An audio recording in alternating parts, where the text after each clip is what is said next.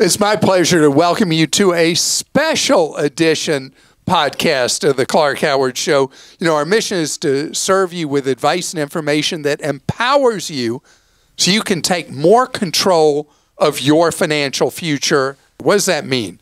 We got a lot of questions concerning people's wallets, and some of them get very, very, very heavily investment oriented. And I'll answer general investment questions, but it's not drilled down deep investment advice.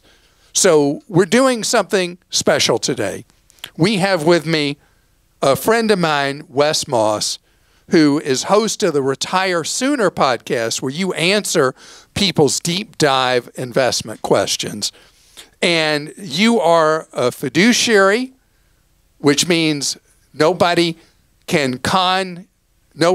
is being conned by you because somebody else is slipping money in your pocket to say or do. And you're a fee-only planner. And I thought it'd be great to pose questions to you, Wes, for our podcast listeners that get deeper into investing. And I want to start with something that there was a lot of buzz about. And by the way, very happy to be here. And you really got me started in the radio podcast business. So it's cool to be here. You were almost 20 years ago, you were the guy that I was listening to on the radio and thinking, wow, that would be a cool thing to do. I'd love to do that. Seriously? Yeah, man. I never knew that. First of all, everybody knows you, but I never thought that I would be able to get a chance to do it, and then went into the podcast world. So you've been very helpful, and I appreciate that. So thanks, man. Absolutely. So let's talk Warren Buffett, who is considered by many people, especially those over 40, to be like the greatest investment mind ever. And he publishes a letter once each year and does a commentary about how he feels about investing. And he's sitting with more cash than he's ever had. And he says, because everything's overvalued right now. Right. And so then a lot of financial outlets have been parroting that the market is way overvalued. And I just read a story last week in the Wall Street Journal about what do you do since the market is overvalued and all that. So as people wonder about that, what do you say to them about this thing of, well, does it mean I should sell everything and run the sidelines, or do I not put more money in, or what do I do because it's so overvalued? So one of the secrets that doesn't get talked about a whole lot when it comes to Warren Buffett, and you look at his rates of return over time, he's compounded at about double the S&P 500, which is amazing. Right. And his rate of return over time is really hard. It's almost unmatched. Right. But perhaps the biggest secret of that, and really in the early days when Berkshire was a really small entity, he admittedly will say, back when we were really little, I could buy a couple of stocks, and if I did well, it really moved the meter. Today, they're a multi-hundred-billion-dollar company. So even he will say it's really hard to move the meter now at Berkshire Hathaway. And that he's admitted in this latest letter that he will be closer to the overall market returns, more likely, for the foreseeable future. But what doesn't get talked about a lot is just the sheer fact that he has essentially 3/4 of a century doing the same thing. So he's not just a marathon runner, he's an ultra marathon runner. And one thing that he doesn't do, even though we talk about $150 billion in cash, that's actually not even all that much relative to the overall size of Berkshire Hathaway. So he didn't get here to where he is after over 75 years of investing by getting in and out of the market. And he would tell us that. And to this question, what he's saying is, sure, the market's done really well. Yes, you could say it's a little bit overvalued, but a lot of that overvaluation is because of a few big technology companies that rule the day. If you take out, let's call a handful of technology companies and look at the rest of the market, so take out 10 companies of the S&P 500, look at the other 490, they're trading in their price relative to what they're earning at a relatively historical normal level. So if we were to really follow what Warren Buffett does action-wise, not what he's saying, he's not someone that has gotten in and out of the market because he thinks it's a little bit overvalued. He stayed the course. And yes, he always has some cash, but remember, relative to the size of Berkshire, it's not as though he's gone to cash and is worried that the market is overvalued. He hasn't gotten out. So his secret is long-term, staying the course, which I think is the takeaway for investors here today.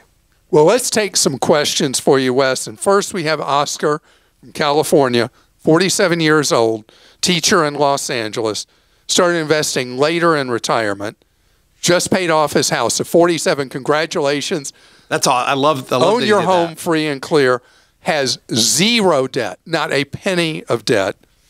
Maxes out his 403B, maxes out his Roth IRA.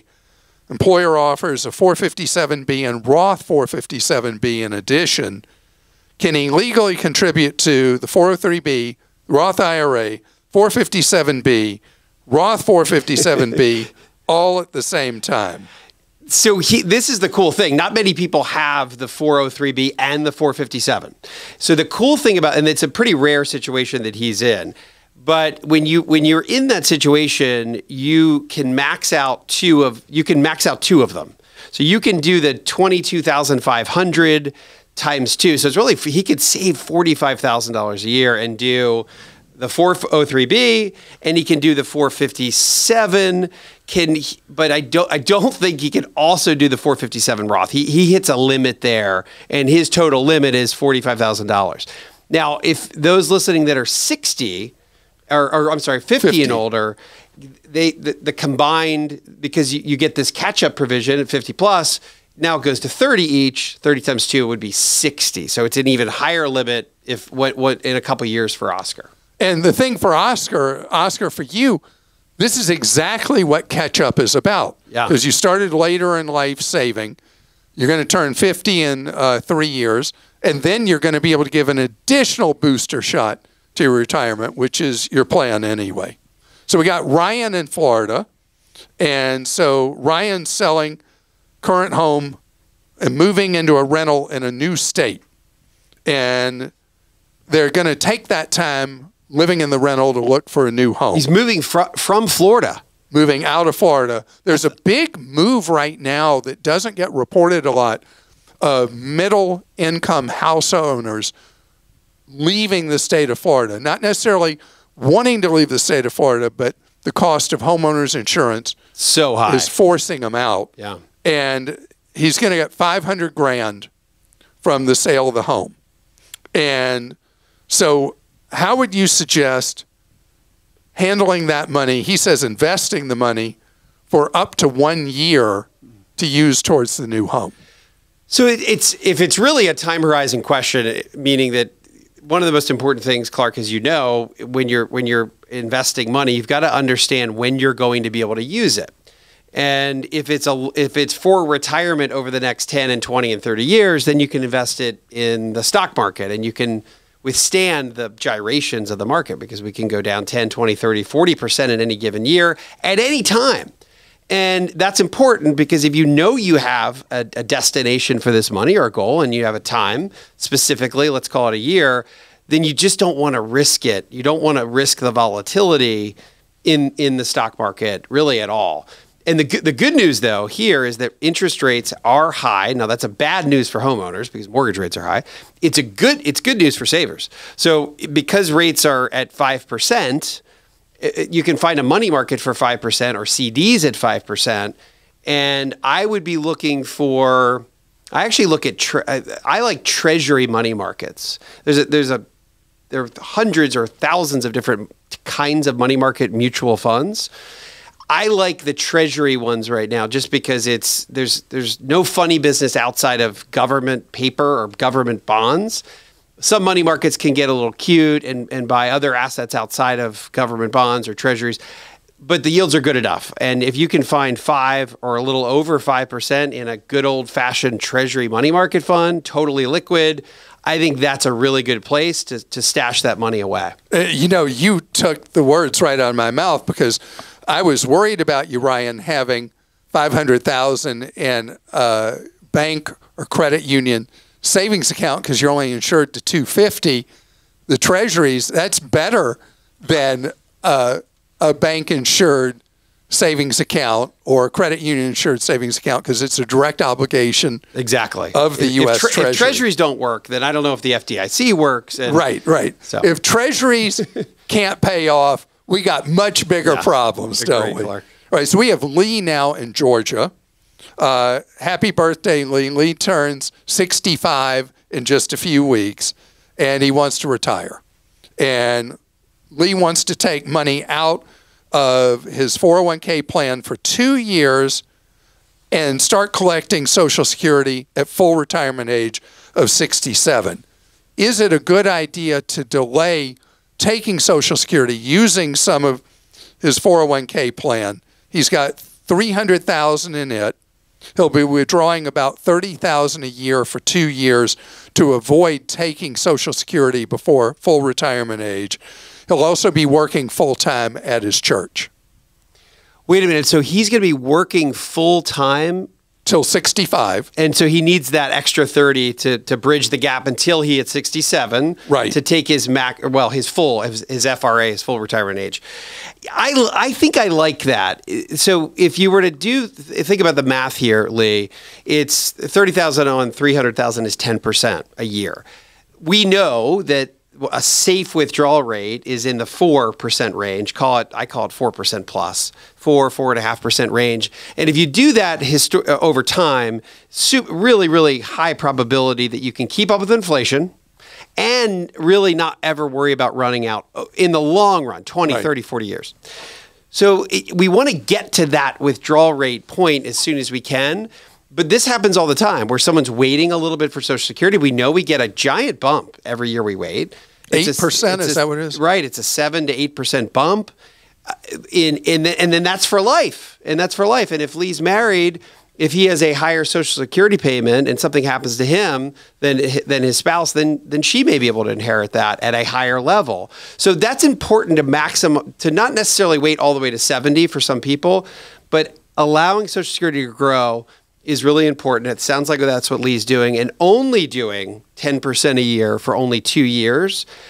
Yes, it's beyond the 4% rule, but it sounds like once Social kicks in, he'll be able to go easily to that 4% rule or maybe closer to that.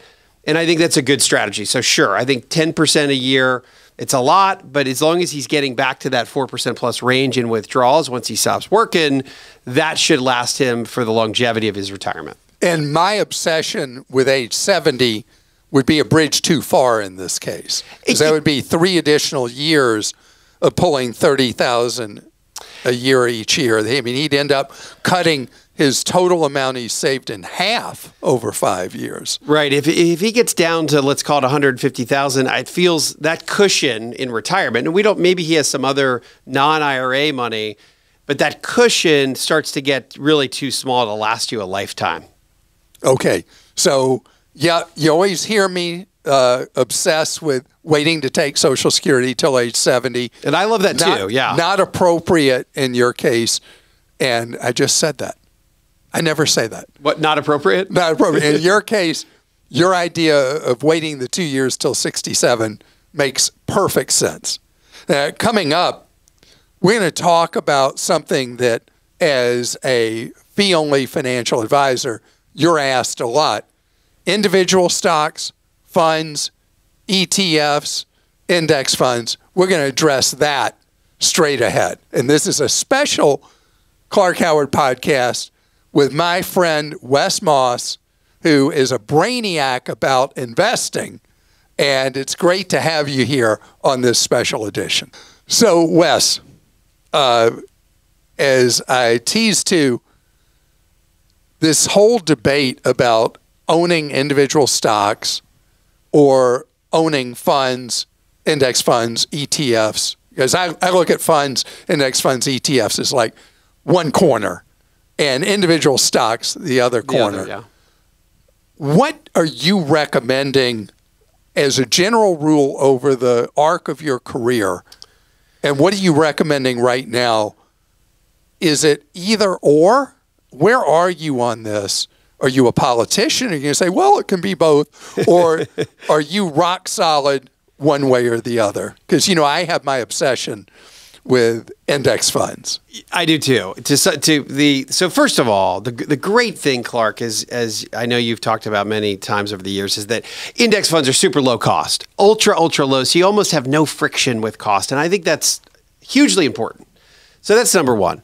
Number two, there's this concept. There's a book that I've been talking about recently. It's a guy named Morgan Housel who wrote about the psychology of money. And one of the interesting points he makes about investing is something called tail risk, meaning that there are events that happen over time that really can carry the day. So if you look at the Russell 3000, which is a giant index of, call it, large and small cap companies, if you look at over the last 20 years or 25 years or 30 years, you'll see that index has done well. It's, call it 10, 11, 12% a year, which is wonderful. Remember, our money doubles every 10 years at 7%. It doubles every 7.2 years at 10%. So that's a great return. But only 7% of the companies in the Russell are what drove all the performance. And it's so hard. Think about trying to find that 7 out of 3,000. It's 7%, but still needle in a haystack. Yeah. So so 20. So it's still not a whole lot of companies. Yeah, right. Got it. And that's the same thing. 210 companies out of 3,000. Out of 3,000. And the S&P 500 we've seen over the last couple of years, it's only been 5 or 6 companies that have driven most of the returns. So it's hard to ever know exactly what they're going to be. So you get this concept of tail risk. You usually hear, well, that's a 1 in 1,000 event that's bad. But it's really, there's tail risk to the upside. So it's a couple of companies that really do well that can carry the day.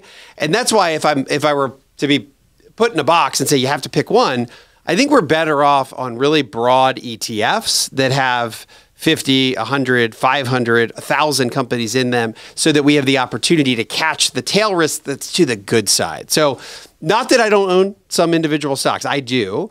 And I've seen that work really well. But if I had to pick one, a broadly diversified list of ETFs or conglomerate of ETFs that are broad-based, I think that's most people's best bet. All right, so I've had 2 people ask me recently, so I'm going to ask a follow-up before we go to questions people have posed. ETFs or index funds? If you, it's funny. Even John Bogle, the founder of Vanguard, had an issue. He hates ETFs. He hates ETFs because we're talking about a deceased man hated. So the reason I think that they functionally should be totally the same. Right? An index fund is a mutual fund, and you can only buy it or sell it once a day. So it prevents you from any sort of shenanigans around day trading. And the potential problem around ETFs is that they trade just like stocks. They're still just baskets of companies. It could be 20 companies. It could be 100. It could be 1,000. But they do trade second by second, and there's this temptation to trade them at any given time. And I think that's why a pure index mutual fund person doesn't like ETFs. I think they're totally fine. I really like using ETFs. They give you a little bit more flexibility if you want to buy something or liquidate something at any given part of the day.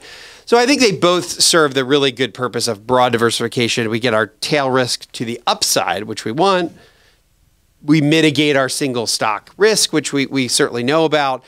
But I'm complete. If I had to choose, if I'm not being a politician here, Clark, and give you an answer, I would still choose ETFs today, just because of the massive list of what we can choose from.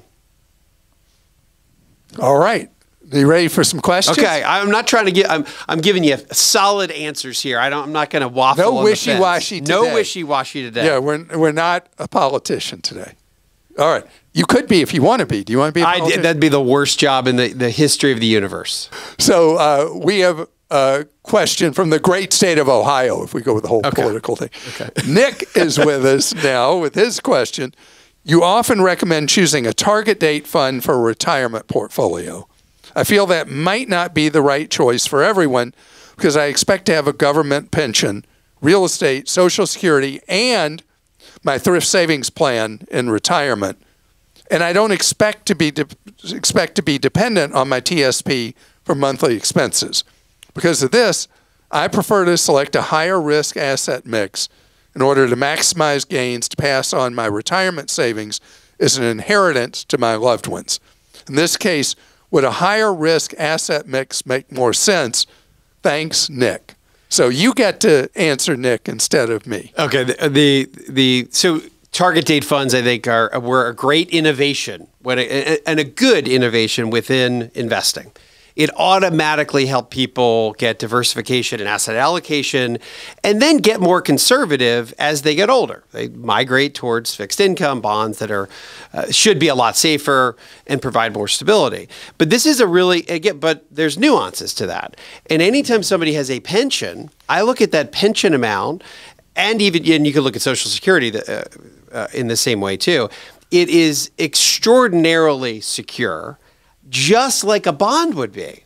So if he's got $5,000 a month coming in guaranteed income, pension, Social Security, then that's worth an enormous amount if you were to translate that to bonds. So I think he's right in thinking, I don't need to have a target date fund that's the year 2030, which is going to get to 30 or 40% or 50% in bonds, depending on what target date fund you're looking at, because they're all different. That's the other thing about target date funds. T. Rowe Price has a different target date fund than Vanguard, et cetera. So I like the idea of him recognizing that he already has lots of conservative investments because of the pensions, and that sure, if his goal, and investing is really all about identifying a goal and then investing towards it, yeah, if he wants to maximize his savings, his retirement assets for his heirs and his legacy, then I think he's super smart to maybe not do a target date fund and look at something that is much more stock-based and doesn't automatically get more conservative as he gets older. So that brings up an annex question that you didn't ask. What's an annex question? That means like a bonus question. Okay, bonus round. Okay. So Nick didn't ask it, so I'm going to ask it. So if his real goal for his thrift savings plan is TSP, if you're not familiar with what that means, he's a federal worker, and it's a better version of a 401k than the rest of us have as normal earthlings. Shouldn't he be putting money in the Roth TSP because that's a good asset to inherit, where the traditional TSP is as bad ugly as a traditional IRA for his family members to inherit? So again, planning gets very individualized here. And to some extent, if he's doing a Roth version of the TSP, then he's to some extent paying a little bit of taxes today so that he saves taxes for his kids. Now, a lot of your listeners might say, look, I need to take care of my own retirement, and I don't need to pay the taxes today for my kids tomorrow. They're going to have plenty of money no matter what. But if he's already in great shape and he knows he's never going to spend it, then I see families do this all the time. Hey, I'll pay the taxes today. The Roth is a wonderful vehicle to leave to someone. And so I would say, yeah, if that is truly his goal, and he's okay to pay those taxes, then all day long the Roth version is awesome. And I remember, and let me just see, is this right, Clark? It's CSIFG. Do you know what I'm saying there? CSIFG. Is that the particular fund you want him in the TSP? Wait, that's how I remember TSP. It's just these simple options, right? It's right. The C is the large cap fund, or kind of like the S&P 500. I always remember CSI as the crime show. The CSI, the C is the large cap, S is small cap, I international, and then FG, fixed income and government. And that's the simplicity of that is beautiful. Right.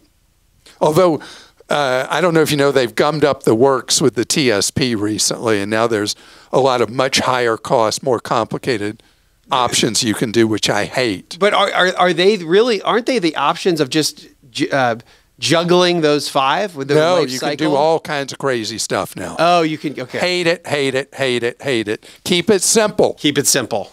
So Sri in Utah has a question for you, and it's Sri or Sri. I'm sorry if I pronounced your name wrong. Recently, it's talking about me. Recently, I talked about buying CDs from investment houses like Vanguard. Today, my typical investment is in a 60-40 portfolio with bonds earning meager returns. Is it better to move that 40% to CDs in the way I described so that they can be assured of better returns? Okay, so there's a couple of things here. I think we've gone through a lot of years where rates were really low. And bonds were terrible. Bonds didn't pay a lot. And then even worse, because they work like a seesaw. The way I look at this is that when rates go up, prices go down, and rates went up a lot over the last couple of years. So not only did bonds weren't paying a whole lot, their prices also went down. So I think that right now, the investors looking in retrospect think, oh, bonds have been terrible. They're awful. I should never do them. However, we are in bond returns. There's a phrase within the bond world called yield is destiny. Meaning that wherever our yields are, wherever rates are, interest rates are today, you have a pretty good probability that that's similar to what you will receive year after year for the next several years, and rates are high. So if you lock in a CD, you have a great guarantee for that 1 year, maybe it's a 2 year or even 3. But as we see, CD rates get lower as we go out right now.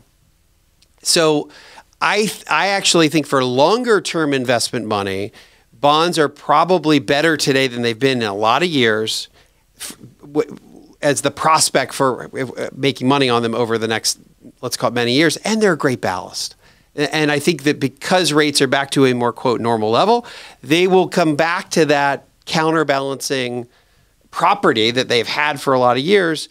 When stocks don't do well, we can depend more on our fixed income or the bond side. So I actually would rather, if you're an investor, have that bond side as opposed to just CDs. And am I right that bonds have had the worst cycle, the 60-40 balance funds?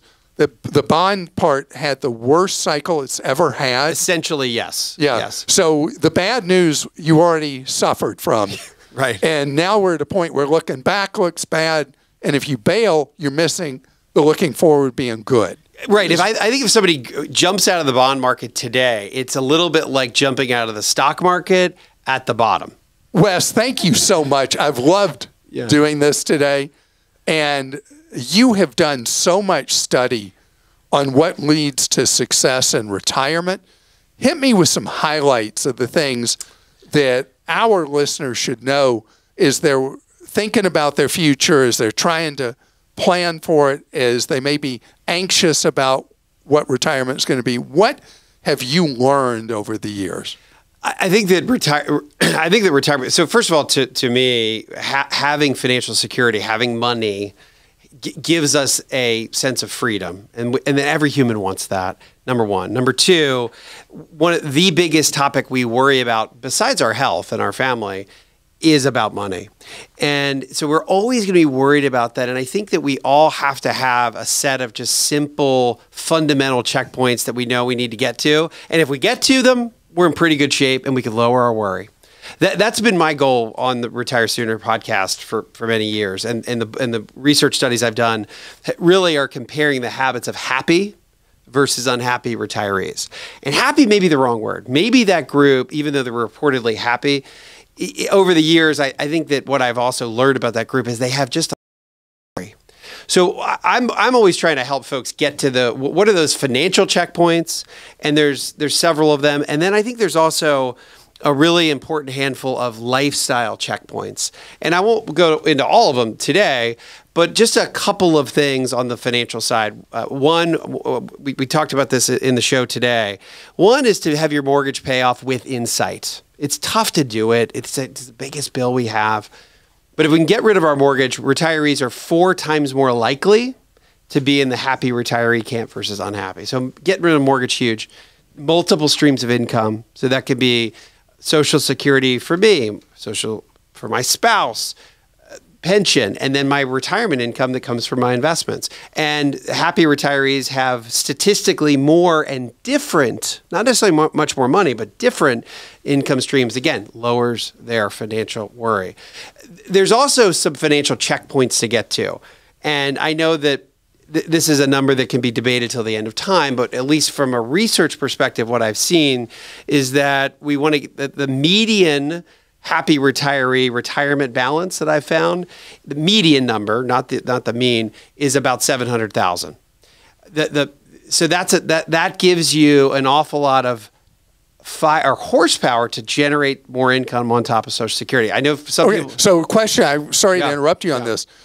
I saw an article recently that when consumers were asked, they thought they had to have north of $5 million to be happy in retirement. Your empirical research found definitively that the number is around 700,000. Right. So originally, when I first did my research, let's call it over 10 years ago, it was 500,000. Updated for the massive inflation that we've all lived through, particularly the last couple of years, it's 700,000. So I think the $5 million number is crazy talk. I've worked with so many families over the year. They're ultra happy retirees. They're not at $5 million.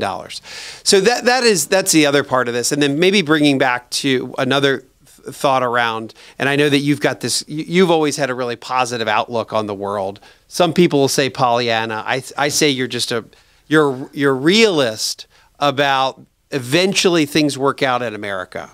And eventually things get better, even though we know we have lots of potholes and sinkholes along the way.